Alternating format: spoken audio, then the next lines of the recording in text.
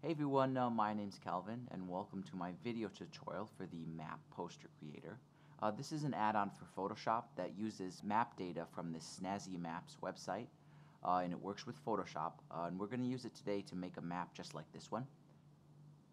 The first thing you need to do is just download the product file like normally, and it's going to be a zip file, so unzip it, and inside you'll see some Photoshop documents. If you're on a Mac, you'll see a preview of what the document looks like, but if you're on a Windows computer, it'll just show a Photoshop file.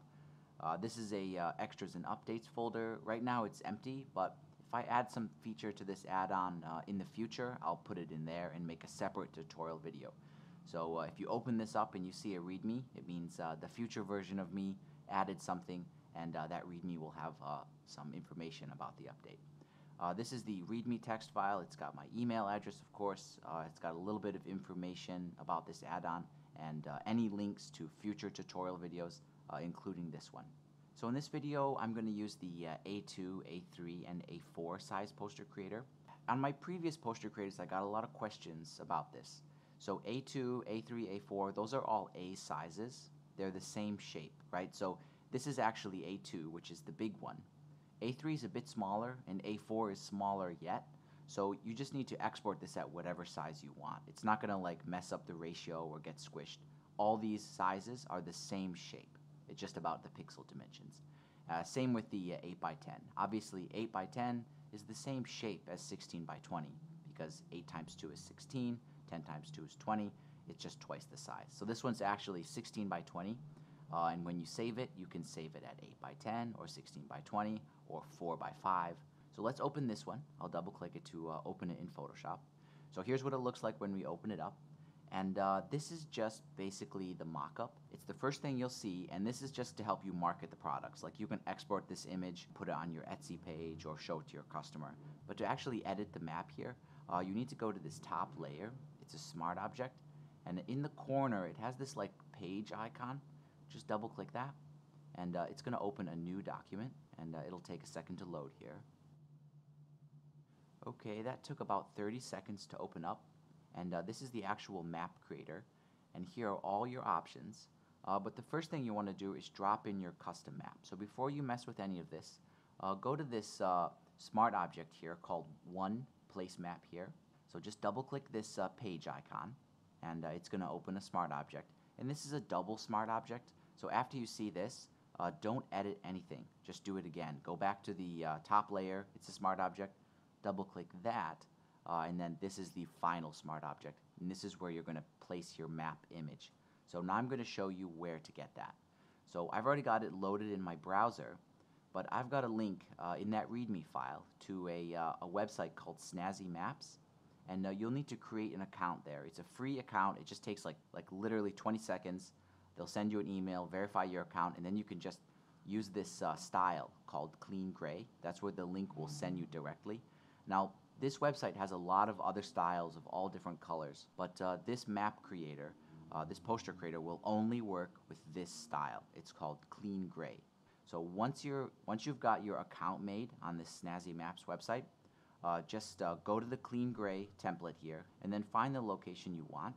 So I'm going to zoom in here to Phuket. This is a place in Thailand. This is actually where I am right now, over here. Let's zoom in. And I'm going to zoom in until I see some good roads. This looks like a pretty good level, but I'm going to change that later on. So if you look in the side here, it has this download image option. You'll only see that if you have an account with Snazzy Maps. So make sure you make an account and make sure you're logged in. So go to the download image option. It's going to bring up this sidebar. And then you need to make sure you enter here 800 and then enter here 1000. By default, it'll say something like 500 by 500. But once you change this, it should remember it. Just make sure it's 800 by 1000. And then make sure the scale factor is set to 3 times.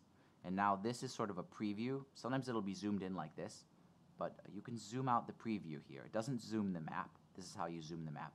This is just the preview. So let's zoom it out so we can see it all.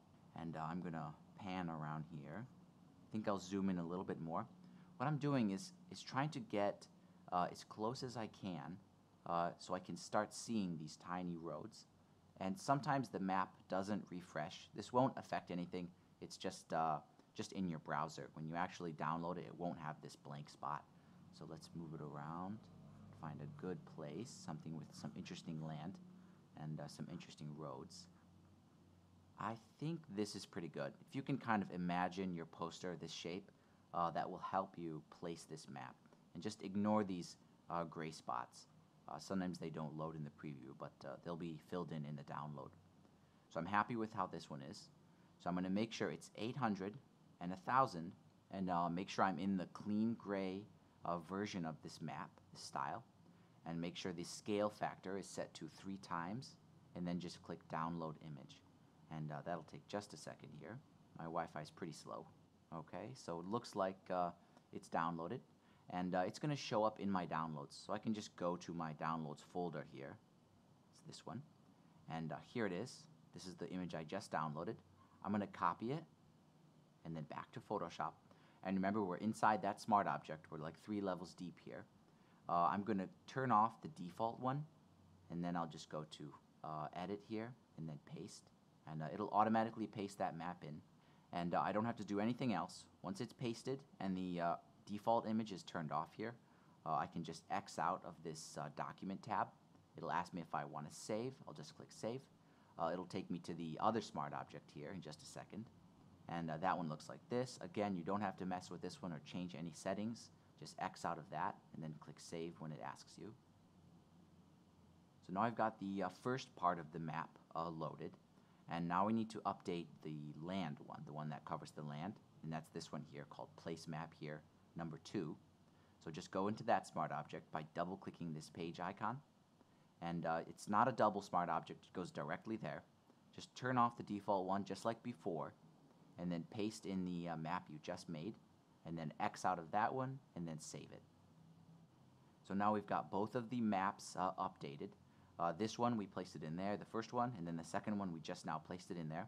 So now our map is totally set up and pretty much ready to go. We don't have to change that at all.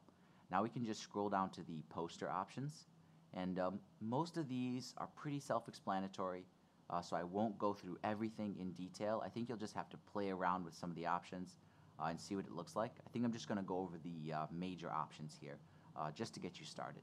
So these options up here, basically the major one is the color option. So this poster creator can't do separate colors for different things. It's a minimal based poster creator with a single color. So if you open up global color options, it'll give you one option. So if you double click this box here, it'll give you the normal color picker, and you can just select a different color just like you normally would in Photoshop. If you want to do black, obviously just drag it to the corner. I think for this one I'll do kind of a greenish color. Something like that's cool. Then I'll do OK. And I'll minimize that to keep things organized. This next option here, toggle invert poster, it's just an on-off option. It pretty much just flips around the layout. Just depends on what kind of map you want to make. I'll leave that one off. This is the text options. So if you open that, it'll give you this option to change the text. Now in Photoshop, it's weird how it handles text. You can only edit text as long as it's highlighted. So if you edit this text, it's just going to change the name of the layer. It won't do anything. You need to actually highlight the text on the document. And you can do that by double-clicking this T. So if I double-click this real quick, it's going to highlight it, and then I can type in whatever I want. So in this case, I'll type in Phuket, and down here, I can change this subtext line. Just make sure you double-click the T. Don't edit the name of the layer. Make sure you edit the text itself on the poster. So I can go in here and type in Thailand. And then I want to do the latitude and longitude coordinates. So there was another link in that README. So there was one link for the snazzymaps, and then the other link is for this website, which is going to help you find the GPS coordinates. So it's just like Google Maps. You can just sort of pan around and then zoom in where you want, because the snazzymaps doesn't have labels, so you have to kind of study both of them and then realize that in the snazzymaps we're zoomed into this area. So to find the latitude and longitude, just double click and it'll place a pin, and then over here it'll show the latitude and longitude. So I'm going to copy the latitude up to 4 decimal places, so 7.8405. I don't have to worry about all this, and I'll just do copy, in my case Command C. Then I'll go back to Photoshop and double click that T to highlight the text, and then I can paste the latitude here. Then I'll go back. I'm going to copy the longitude up to 4 decimal places and do Command C, and then back to Photoshop. Double click that T again to highlight the text. I can do a dash here, space, and then paste the longitude. There we go, that looks pretty good. Okay, and all of the text, you can move it around with the arrow keys, but you need to make sure that this is selected. So as long as that tool is selected and the text is selected, I can use the arrow keys and see I can kind of sort of nudge it around and position it wherever I want. So I'm going to move over the bottom one, this small text here, so it lines up with the name of the place. That looks pretty good. And I'm happy with the custom text here, so I'm going to minimize that group. And then this option here, map data from Google, that's down here. It's really faint, hard to read. It says map data from Google 2019. If you're selling your posters in the United States, I recommend you keep that on. Technically, you're supposed to do that with Google Maps. And down here, we've got map options, and you can turn on heart mode, circle mode. It just sort of crops the map into a shape and adds a slight shadow. And I think I'll leave that off for this little tutorial here. Map border options. That is this double line you see on the edge. And if you turn that on and then open that group, you can see you have a lot of options. And you can sort of flip through those options and see what fits your project. You know, I just like the classic double line style. I think that's fine. So I'll minimize that group. And then bottom fade options.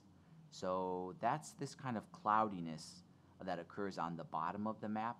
It's just supposed to give you a place so your text is legible. So if you open that one up, you get a few options. Soft gradient, hard gradient, solid block. It just totally crops the map. Here's a custom one. If you turn that on, it's hard to see, but it's basically a box that goes all the way around, and you can customize that if you want to. I'll stick with the extra soft gradient. I think it's fine. Now just remember that if you do decide to use circle mode and create a circle map, it's still going to have this fade here. So if I turn off the extra soft one, you'll see it stops fading in. So if you want to use the circle mode, you can leave this on if you want to, but I recommend just turning it off. It's unnecessary because your text is going to be underneath the map. But I'm going to turn off circle mode and use the extra soft gradient, and I'll minimize that group. This one here just inverts the map. You probably won't use this setting, but once in a while you want the roads to be white. I'll turn that one off. And then here is how you control all the actual map elements. So you can turn them on or off. If I turn everything off, it's just blank. If I turn on the roads, we're just going to see the roads. If I turn the land, we're just going to see the land. The water, same thing. So I think for a good map, you need at least the roads and maybe the water. You don't need the land, and you can change the opacity of these elements by selecting the water, for example. Then you could go up here and raise it or lower the opacity. So you can make the water really, really faint, or you can make it as dark as the roads. It's totally up to you. So let me put it like that. Just real light water. And I'll do the roads. I'll select the roads group, and it's a little bit too dark, so I'll lighten it up just a little bit. Okay, that looks pretty good. So I'm happy with this map here, but I want to take a look at this in the mockup. So I'm going to X out of this document here, but I'm going to click Save, and it's going to take a minute to load, but it'll place this poster in the mockup so we can have a look at it and see what it looks like, what it might look like in real life. Okay, so here's my poster placed in the mockup. So first of all, you can turn off the frame if you don't want it. So I'll turn that off. And then you can customize the color at the very bottom here by just double-clicking this box. And it'll give you the normal Photoshop color picker. And you can choose a different color for the background. That looks good, so I'll do OK. Then you just use the normal Safer Web, export Safer Web like this one here. If you want to save this image for your Etsy listing, or you want to save this image and send it to your client, anything like that's fine. If you want to export this poster for printing, or you want to export a file that you're going to email to somebody so they can print it, you'll need to do that from inside the poster creator. So just go to this top layer, back inside that smart object by double-clicking the page icon. And then from inside here is where you'll actually export the image. And you do that by going to File. You could use Save As, but I prefer to use Save for Web. And that'll bring up the normal Save for Web dialog. And just make sure it's set to JPEG. And then you can change the size if you want to. Since this is for an A size, it doesn't really matter. You can print an A2 on an A3 or an A4. The A2 being the larger size, obviously you could scale it down to fit it on the A3 or the A4 paper. But you can just save this as it is, save it to your desktop, and then send this file to your printer, this JPEG image, or email it to the customer who bought it from Etsy or anything like that. So hopefully this is a pretty good walkthrough about how you can use this map poster creator. As always, let me know if you have any questions or comments. You can leave a comment on this video, but the best way to reach me is in my email address. Just send me an email. And you can find my email address inside the README file that comes with this add-on. But other than that, guys, thank you so much for your support, and thanks for watching.